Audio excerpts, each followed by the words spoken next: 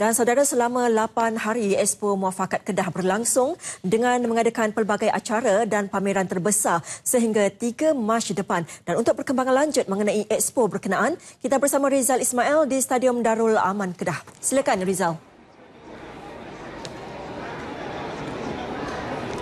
Terima kasih Nurlela di Angkasa Puri. Assalamualaikum dan salam Muafakat Kedah. Anda masih lagi bersama dengan saya Muhammad Rizal Ismail berlintas langsung menerusi Ekspo Muafakat Kedah 2018 yang pastinya berkampung kami di sini selama 8 hari bermula 24 Februari hingga 3 Mac 2018. 19 kluster akan dipaparkan untuk menunjukkan bahawa kewibawaan di negeri Kedah Darulaman untuk memastikan kelestarian negeri Kedah Darulaman memacu segala bentuk kemajuan untuk memastikan masyarakat di negeri Kedah Darulaman ini terpimpin dan juga terbaik. Dan untuk pertemuan kita hari ini, saya bersama dengan Puan Nurul Azhani binti Syarim, penyelaras kluster rangkaian Kedah. Assalamualaikum Puan. Assalamualaikum warahmatullahi. Kluster rangkaian Kedah merupakan satu inspirasi untuk memastikan kelangsungan rangkaian darat, udara dan juga laut ini menjadi satu sistem yang terbaik di negeri Kedah Darulaman.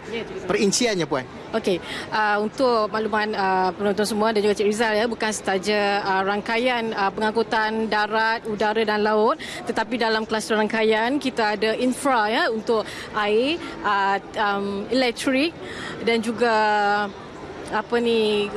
apa-apa yang concern dengan connectivity di sini, ya. Di bawah kluster rangkaian kita ada 8 agensi. Kalau bagi pengangkutan kita ada KTMB, kita ada SPAD, kita ada Jabatan Laut dan juga Airport Berhad. Dan di sini dipaparkan segala bentuk pembangunan dan juga ada promosi kuis juga di dalam agensi-agensi ini.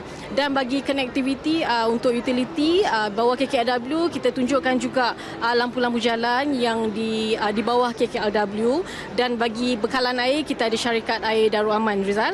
Jadi sepanjang 8 hari ini agensi-agensi di bawah kluster rangkaian ada menyediakan kuis untuk orang ramai. Okey, jawab soalan, kita akan bagi merchandise, kita akan bagi hadiah untuk pelawak-pelawak yang datang sini. Jadi secara tak langsung juga pelawak bukan saja dapat entertainment di sini, tetapi dia juga dapat maklumat.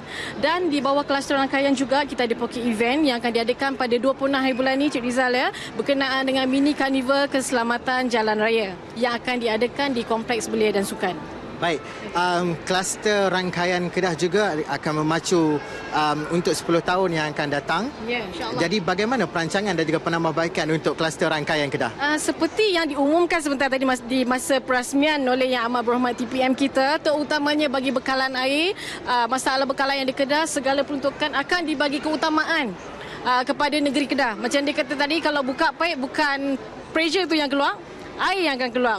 Dan yang diumumkan oleh Yang Amat Berhormat Perdana Menteri baru ini yang berkunjung ke Langkawi, sebanyak 600 juta diperuntukkan untuk off-river storage di Langkawi. Jadi banyak keperluan utiliti air ini diberikan keutamaan di negeri Kedah oleh Kerajaan Persekutuan. Jadi bagi pihak Kerajaan Negeri, saya cukup berterima kasih kepada Kerajaan Persekutuan atas segala bantuan yang diberikan.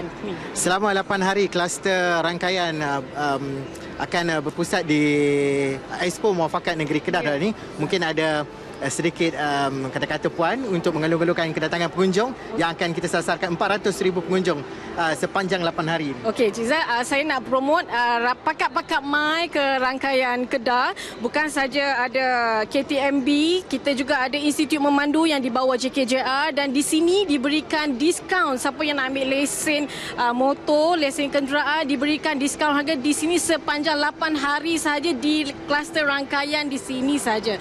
Dan lain-lain itu jemput hadiah juga untuk macam saya menyatakan tadi, kita ada pengisian kuis apa semua tu. Ya.